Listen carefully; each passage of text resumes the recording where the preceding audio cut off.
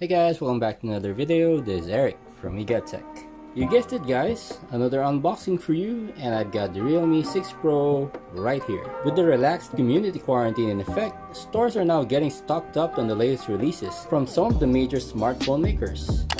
What we have here is Realme's latest entry into the mid-range market. And as I said before, this is the Realme 6 Pro.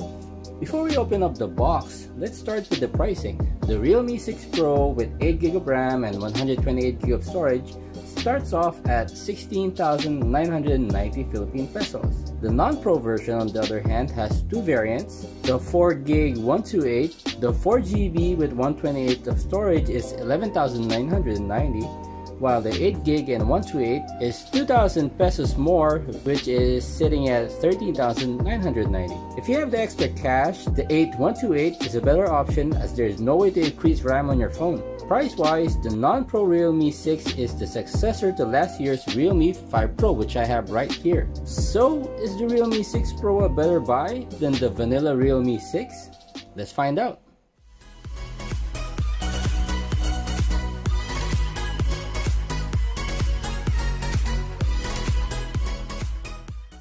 The 6 Pro comes in Realme's usual yellow box, just the number 6 and a small Pro on the front, and at the back, you have the phone's key specs. So this has a 64 megapixel quad camera with a 20x hybrid zoom, in-display dual selfie, and it states this has a 90Hz smooth display, and of course you've got the 30-watt flash charge with a 4300 mAh battery. The Realme 6 Pro comes with the Snapdragon 720G, whereas the Realme 6 comes with the MediaTek Helio G90T. So let's see what's in the box guys.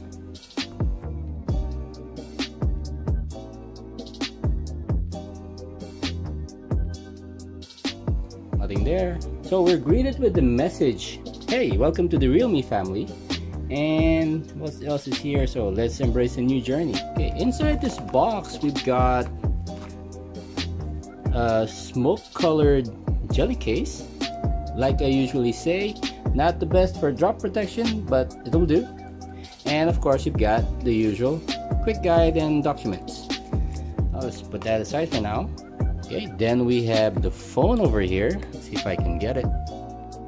Okay, as usual, let's put it aside and see what else is in the box. Okay, there is this pretty sizable charging brick, which is rated at 30 watts, with Realme claiming a full charge from 0 to 100 in under an hour. Let's put the phone through its paces and see whether that holds up. Okay, and then you've got the USB-C to USB-A, and you've got the yellow kind of color on it, color coordinated, pretty nice. And of course you've got the SIM ejector pin. The phone doesn't seem to have an included headset here guys, so you have to use one of your own.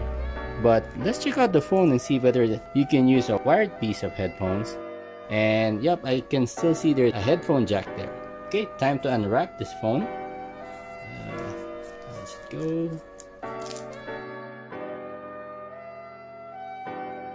Slide it down. And there it is. Realme has produced some bold and eye-catching color variants, and this phone is no different. Here in my region we have two color options, the lightning blue and lightning red. The one I chose is the red one, as you can see right here. The back panel of this phone has a lighting effect that changes based on the angle you're looking at it. It looks like an S at first glance, or a lightning bolt in some angles. So I guess that's where they got the name lightning red from, because of the lightning kind of effect on the back. I personally like how it looks, though of course it all comes down to personal preference. Now let's turn the phone on, and while I'm doing that, let's discuss the build and design. This year, Realme opted to use a glass back. This means it's more important to invest in a good case, as both front and back will be prone to cracking if the phone is dropped. There's a factory applied screen protector on the phone, but it's good to know that the front glass is protected by Gorilla Glass 5. This year, Realme has advertised a 3-layer waterproofing design, though there's still no IP rating on this. Though it's good to know that in case of an accident, it won't mean instant death for your phone. At the bottom, you have the USB-C charging port, a single downward firing speaker, And good news, as I said before, the headphone jack is still included on this phone. You've got the volume buttons on the left, made of plastic but still pretty clicky. And on the right, you've got a recessed power button which serves as the fingerprint scanner. The top is pretty bare on the other hand, with just a pinhole for the secondary mic. The Realme 6 Pro comes with a triple SIM tray, so you can use 2 SIMs and a microSD card all at the same time. The display is a 6.6-inch IPS LCD Full HD Plus display.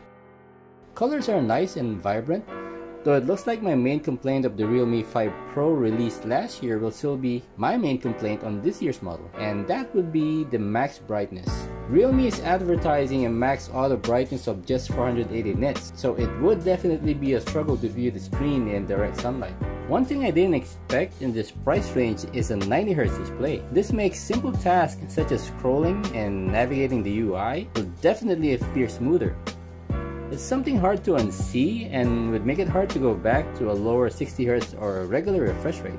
And one thing I noticed in the phone is that the bezels are not too thick and the default wallpaper kind of hides that punch hole over there. So let me try to change the wallpaper and make it more visible. Yeah, I guess all the default wallpapers will hide that punch hole. So let's pick something light. And there it is, it's popping out, guys. So in this price range, pleasant surprise for the punch hole.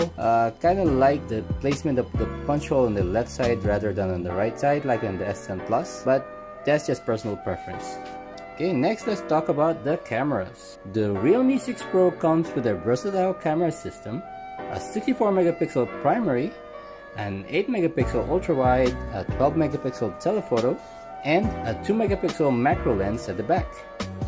On the front, like we've seen, we've got 2 front-facing cameras, so that makes the punch hole pretty big. So I've got a 16 megapixel main and an 8 megapixel ultra wide. The max video resolution on this thing is 4K at 30 FPS, so those looking for 4K at 60 might want to look elsewhere, but at this price range, it's still pretty good.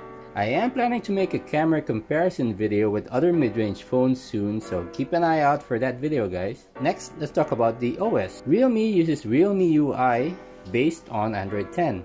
It's clean and very easy to navigate. It has all the latest features like system colors, animations, icon customization, smart sidebar, riding mode, game space, screen off display, fraud prevention, private space, and dark mode, just to name a few. Next, let's talk about the performance. Powering this device is the Snapdragon 720G. Some reviewers are actually saying that it performs better than the 730G. I'll probably put the phone through its paces, run a couple of games and benchmarks, and let you know how I feel. Though I doubt this phone would have any problems with the 8GB of RAM and the decent CPU that it has. I installed Blade and Soul, one of the more graphic intensive games from the Play Store, and I wanted to see how well the phone runs it. So let's go to the GFX quality. I'll set it to very high. Okay, I've set all settings to very high, and let's turn on anti-aliasing. So it looks pretty smooth, guys.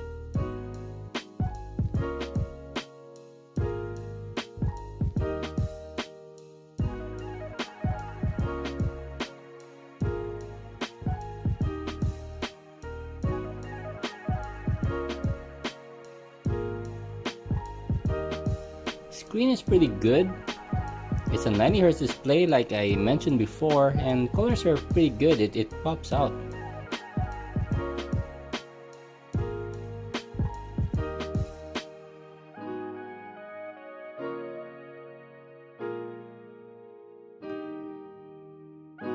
And let's try to get into some action here. So see if there's any stutters or any slowdown on the phone.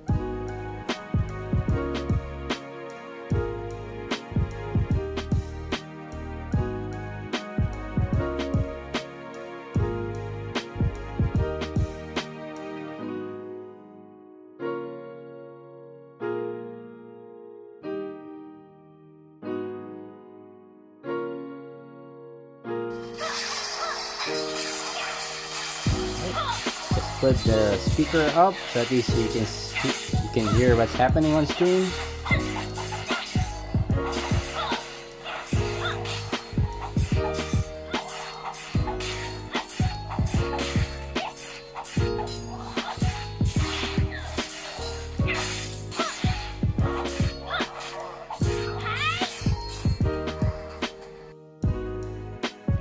So I don't think this phone will have any trouble running any of the latest games. Looks like another winner from Realme here. So we know that the phone can game, but how long will we be able to game on the phone in a single charge? The battery on the Realme 6 Pro comes in at 4300 mAh, slightly larger than last year's Realme 5 Pro over here. This one only comes in at the 4035 mAh, but I did have very good battery life on this. Even with extended gaming sessions, I easily able to do around 5 to 6 hours of screen on time. Though you can notice that this year's Realme 6 Pro is a lot larger than the Realme 5 Pro, and of course you've got the punch hole instead of the water drop notch over here. And of course a glass back on the Realme 6 Pro, whereas this one is still plastic or glastic. Let's put that down.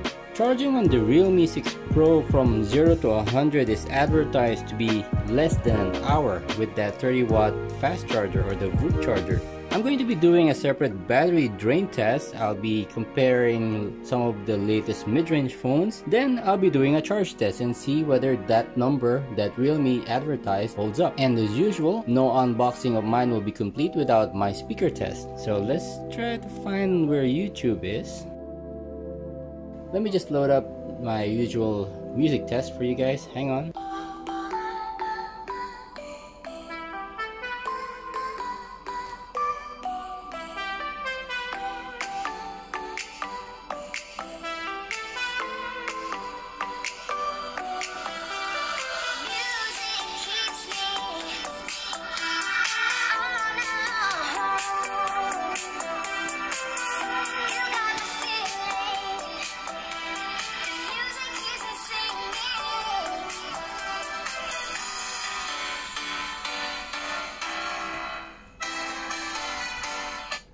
It's not that bad. It will be able to fill up a small room, so you don't have to rely on a Bluetooth speaker.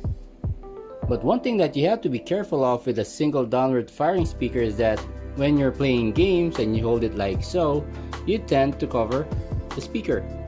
So it's going to sound muffled, so like this.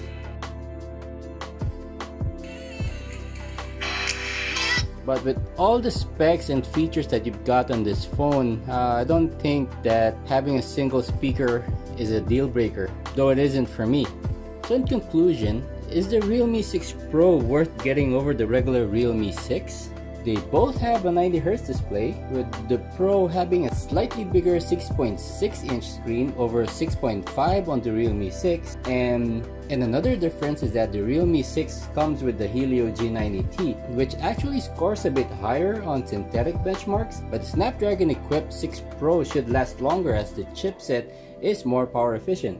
What you do miss out on is the telephoto lens, which is missing on the regular Realme 6. But all the other cameras are the same. So is all that worth the extra 3,000 pesos? In my opinion, yes it is, but I'd love to hear your thoughts about it. So let me know in the comment section down below if this is one piece of tech that you want to get. And until then, we'll end this quick video here guys. As usual, like and subscribe, hit that bell icon notification, and see you all in my next one.